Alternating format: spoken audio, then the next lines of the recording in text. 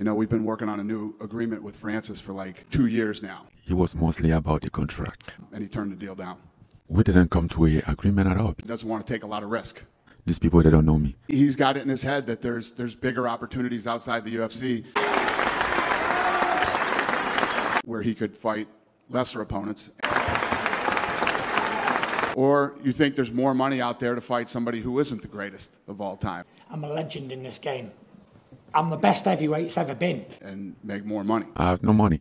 Hasn't really had a real training camp. I need to call to ask for advance of my purse to finance my training camp. He's not getting younger. But I was there training and getting ready for almost a year. We did everything we could. Boxing is dead, it's not possible, this and that. In my opinion, that's what it is.